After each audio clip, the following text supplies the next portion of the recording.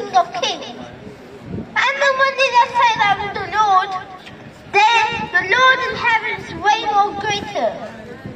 There's no man that can fight God.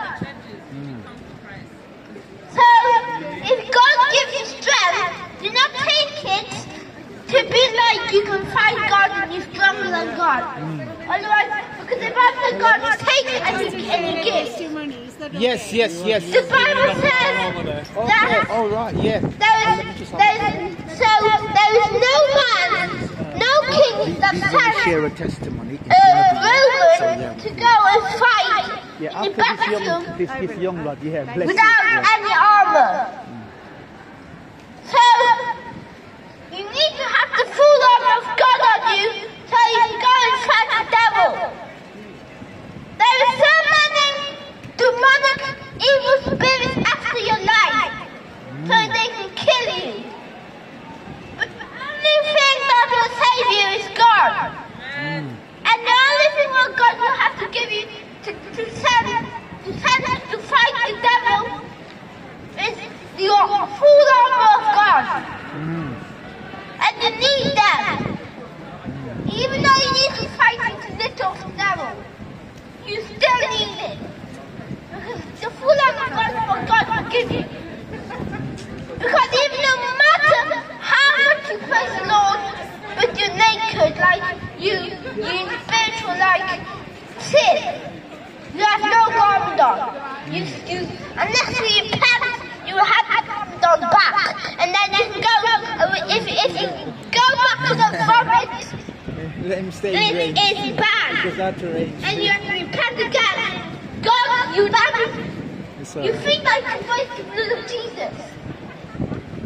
Even though the blood is, if you think that the blood is can waste, carry on your sin. God, judgment day will be your turn to pay your blood. You can't pay God's blood and then you cannot pay your blood. So you're going to pay your blood for that because you paid God's blood. And God is telling you to repent. Well, you want to waste His blood. And you tell God that means you hate God. You're telling Him to go back and die on the cross for you. But He's not. He's going to come and give you a perfect life if you repent. There's no way to get to enter heaven without God.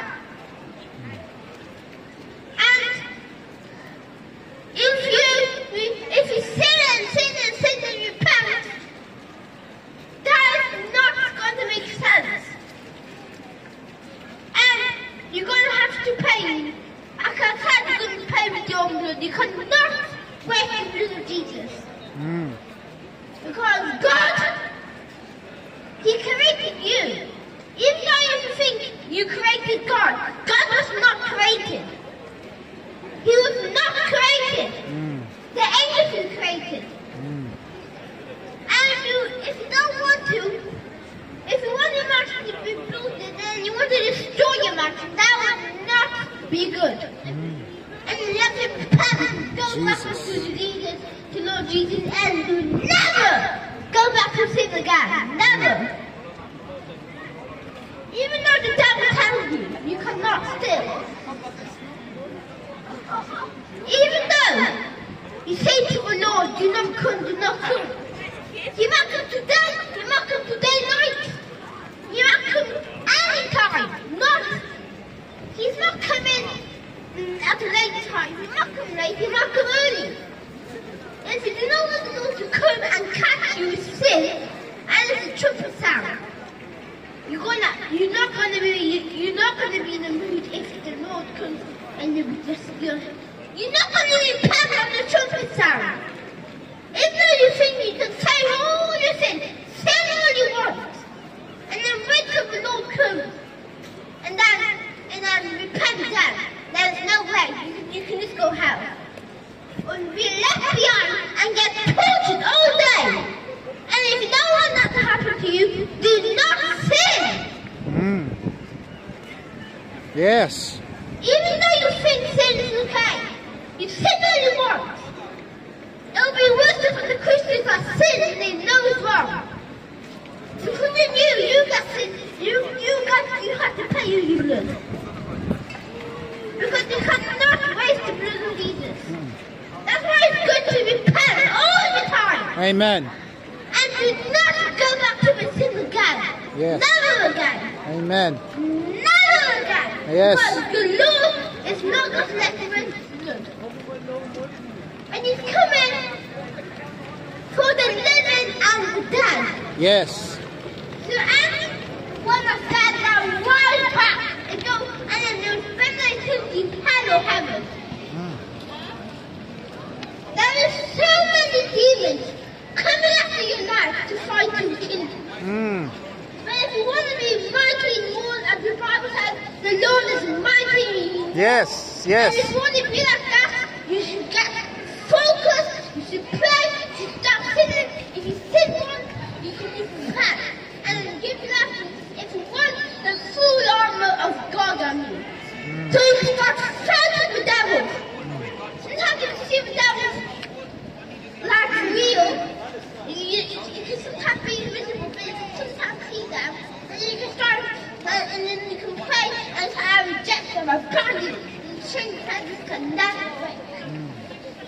And then you be bound in chains. And you go to hell.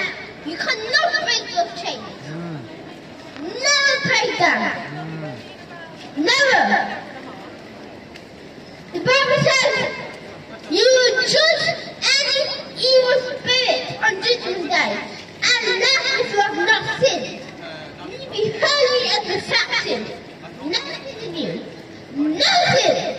And then so you can judge those wicked angels.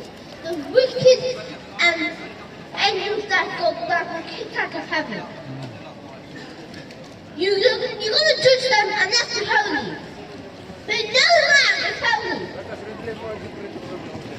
There was a seal in the book.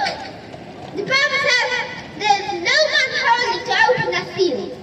So that means the Lamb of God has to open it. Amen. And then they open one seal after another. And when it's open, whatever is going to be released will be released. And if you do not want to get killed by this fallen angel, one third of man, women, and babies and kids. If you do not want to get killed, you might as well repent today, not tomorrow. Amen. Because the Lord will be coming at any time. Amen. And the time is gone. The clock has stopped clicking. Hallelujah. It's gone. Hallelujah. The time is gone. Hallelujah. You need to repent. You cannot wait. Because the Lord is coming at any time. Amen.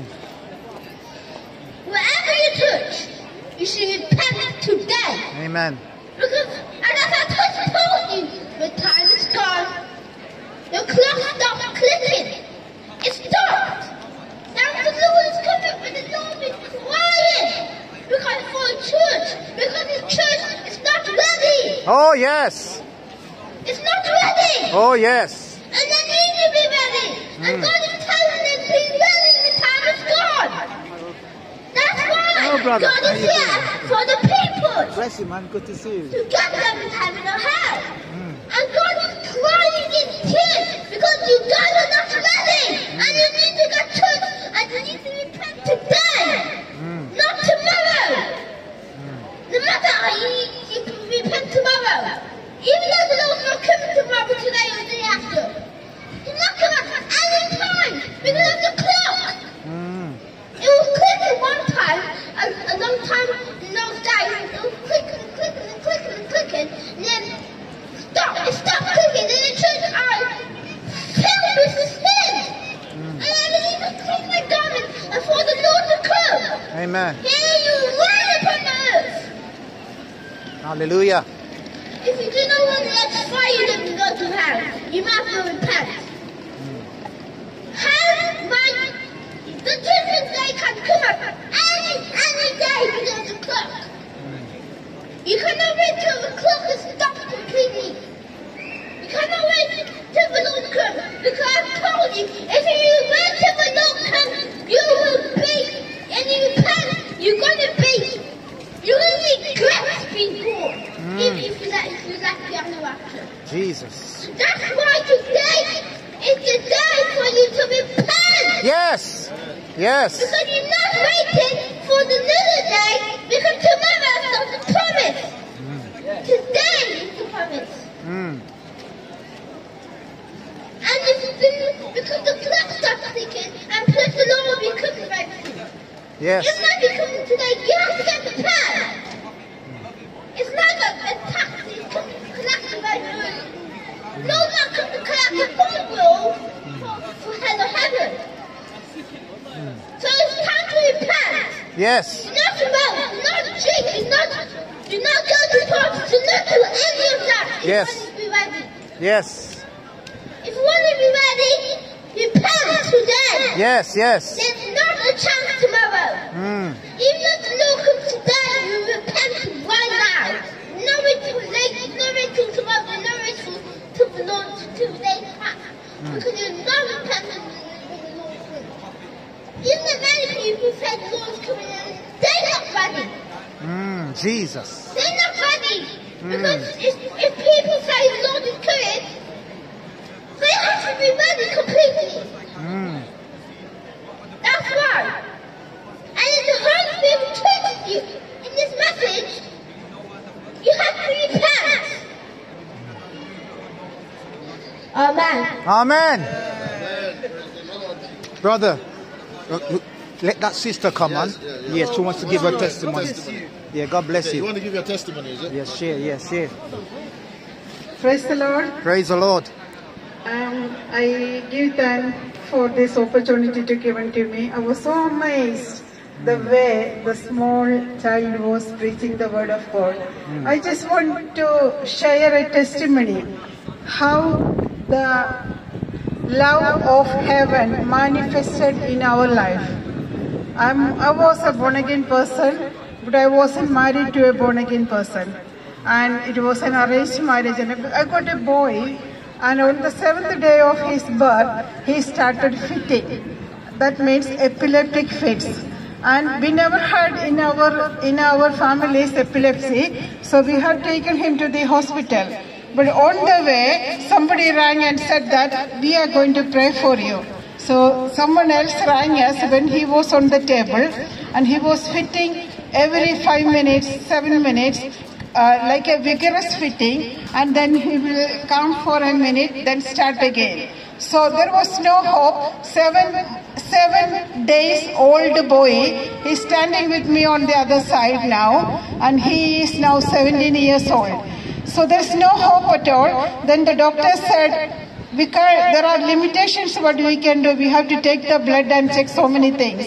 I am a nurse. I know what will happen if somebody fitting for more than half an hour, what will happen. But this child was fitting almost 7 hours because the midwife told me it might be calcium deficiency, so you don't need to worry. But it continuously progressed into actual epileptic fits. So I was so much worried, but once somebody prayed, I was in Belfast Royal Hospital, and the prayer was from London. So when he was praying, after around, probably it was 6 minutes, suddenly my son fitted vigorously and stopped forever. Hallelujah. He never had that fits anymore. Hallelujah. And you know, that saved my husband, and we are serving the Lord now. Amen. So I'm not here to say any religion. I'm not here to say represent any religion, but I want to say that there is a love that God manifested through Jesus, who is the Christ, who has the power all over any darkness in this world, and definitely He will give us a victorious life in this world, and eternity will be in heaven. God bless you all. God bless you. Thank you.